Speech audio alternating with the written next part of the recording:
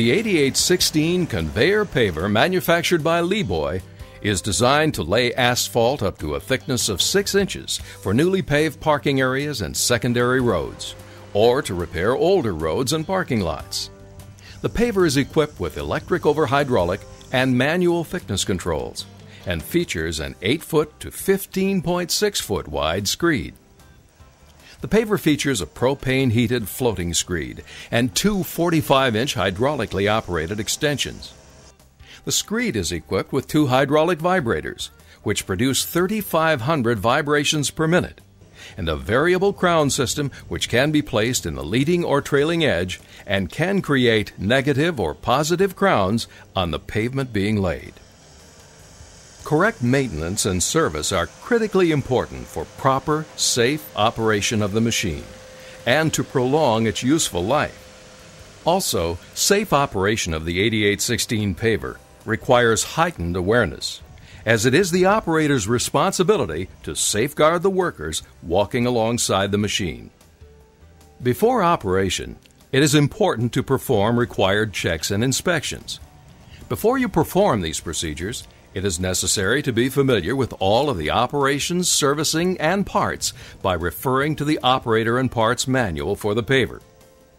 It is also critical to read and follow all of the dangers, warnings, and caution decals posted on the machine. Become familiar with all of the pinch points on the machine and the safe operation of the controls. We'll discuss more specific operations and safety issues later in the program. Refer to the Maintenance Manual for recommended maintenance intervals. Some procedures should be performed daily, while others are to be performed weekly, monthly, quarterly, semi-annually, and annually. Daily maintenance. Cleaning the paver at the end of each working day is extremely important and is critical to keep long-term maintenance costs to a minimum. The paver should be cleaned at the end of the working day while the machine is still hot. Any parts that come in contact with the asphalt, such as the screed plate, augers, the conveyor, and the hopper, should be sprayed before you start work and at the end of the day to prevent buildup of the asphalt, which can cause increasing maintenance problems. Pull out the spray down hose and spray the auger chains through the slots provided. Spray down the augers while they are turning, and spray the sides for raising and lowering the augers. The fuel tank should be refilled at the end of the day to keep condensation from forming in the tank. Also, check the engine and hydraulic oils and replenish them if needed.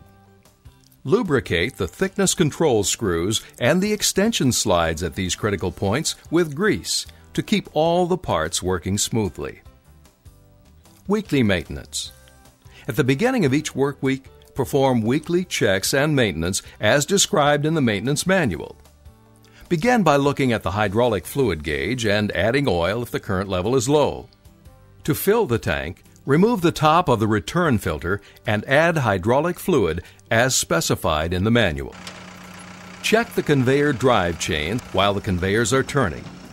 If the drive chain has excessive loose motion in it, the chain must be adjusted. Use extreme care when making any checks or adjustments with the unit running. Check the manual for locations of all the grease points on the paver. Grease points should be lubricated with a grease gun filled with an approved lubricant during periodic or hourly maintenance as described in the manual. Pay particular attention to the fittings that require daily greasing. These include the auger grease fitting on the end mount. Other fittings must be greased weekly, including the depth screw in both locked and unlocked positions, the main flight screw's ball socket and nut, all screws on the extension, the tubes at the chrome rod extensions, the tilt screws, the screed pivot, the slope cylinder pivot, the cutoff cylinder rod ends, the auger raise and lower slides, and the inner auger bearings. Open the battery compartment and check the battery cables to make sure they are well connected and free of corrosion. Check the air cleaner by removing the cover and removing the primary and secondary filters. Replacing dirty filter elements is an important maintenance step because even a small amount of dirt can quickly cause engine wear. The filter should be replaced every 250 hours. After checking or replacement, replace the filter cover. When the engine is cool, remove the radiator cap and check for correct fluid level. Remove the dipstick for the double pump drive and check it as you would the engine oil level. If the level is below the add line, replenish the oil to the proper level. Monthly maintenance. The engine oil should be changed following the recommendations of the engine manufacturer. There is an oil drain hose inside the right-hand side cover. The oil filter should be replaced every oil change. Refer to the manual for proper oils. Monthly or at 100 hours of operation, check the oil level in the torque hubs by removing the plug at the 9 o'clock position. To position the hub, drive the machine until the plugs are at the 12, 6, and 9 o'clock positions. If oil comes out when you remove the plug at the 9 o'clock position, no oil is needed. If oil does not come out, fill at the 12 o'clock position until oil runs out of the 9 o'clock position.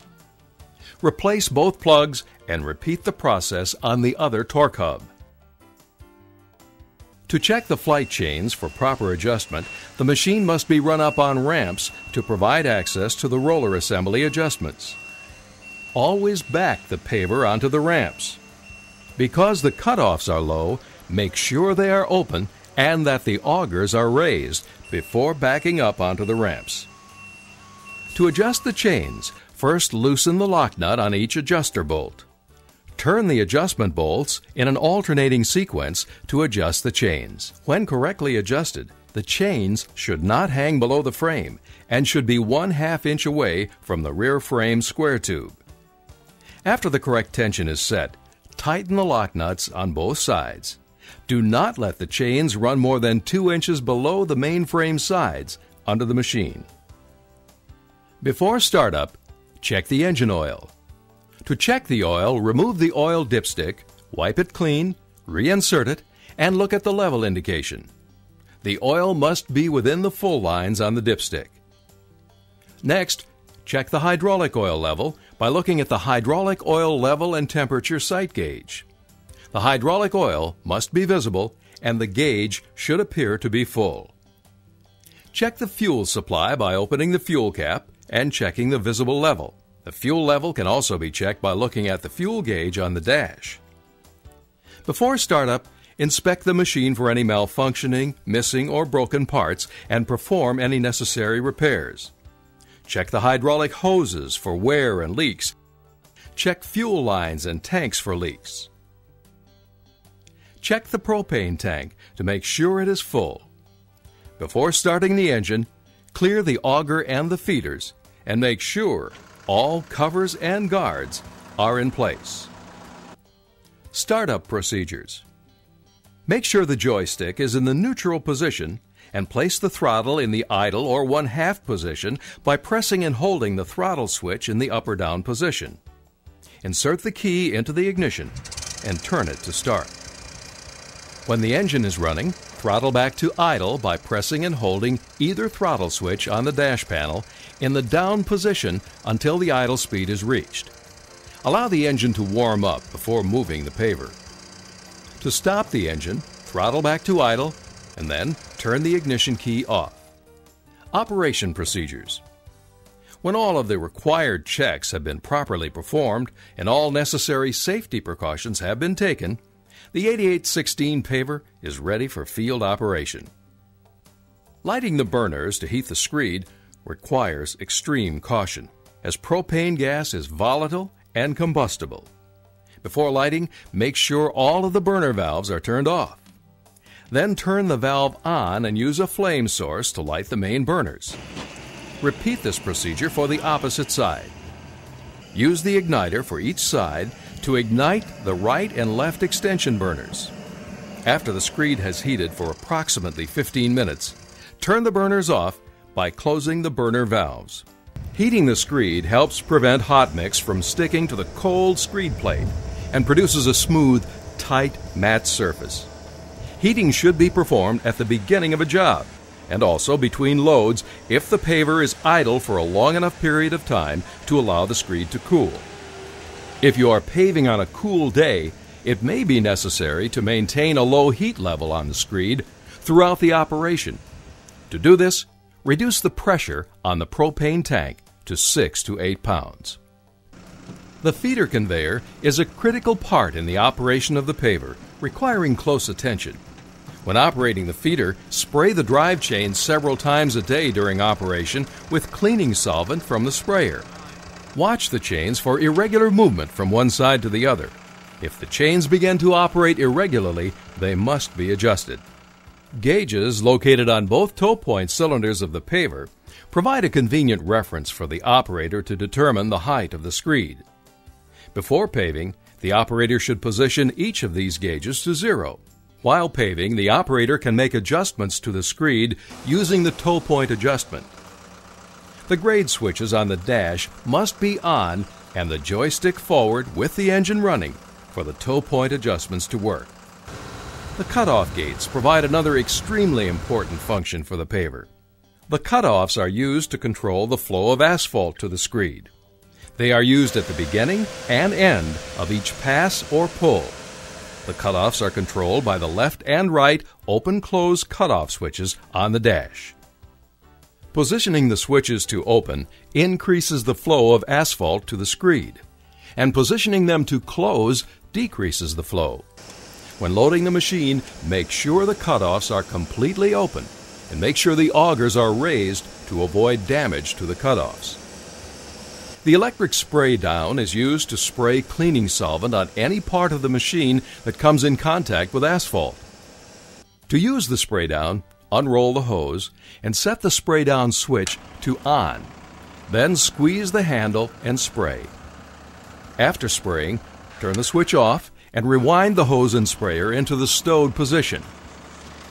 When spraying with the solution, always be sensitive to the environment. The sonic augers gauge the amount of material that is in the extensions. They are used when paving 8 feet or wider, where the augers are capable of running material over the side of the end gates, creating the need for extra handwork. To operate the sonic augers automatically, the left and right auger switches on the left side of the dash must be in the automatic position, while the switches on the right side of the dash must be in the slave position. In addition, the left and right auger switches on the remote screed boxes must be set to the on position. An operator can operate both the augers and conveyor from either side of the operator's console. The sonic adjustment dial on the side of the control box adjusts the amount of material needed or manually selects the speed of the auger. To adjust the height of the material, start with the dial at 2 o'clock and adjust it counterclockwise for less material and clockwise for more material. Keep the extension full, making sure you don't overrun the extension with the material or it can spill around the front of the end gate. The auger raise and lower valve is located under the seat on the left side of the machine. When raising or lowering the augers, this valve must be set to the auger raise and lower position. Then work the extension toggle at the left screed remote box to set the height. When paving, the augers should be all the way lowered. Anytime the augers are raised or lowered, the cutoffs must be open. The run-stop toggle switch on the steering box will stop the machine when it is set to the stop position. When the machine is stopped with the toggle switch, the paver will resume travel at its previous set speed when the switch is placed back into the run position. To drive the paver, make sure that the steering wheel is centered. Then lift up on the neutral latch on the joystick. Push the joystick lever forward slowly to reach the desired speed. To move in reverse, pull the joystick backward. To stop, place the joystick in neutral.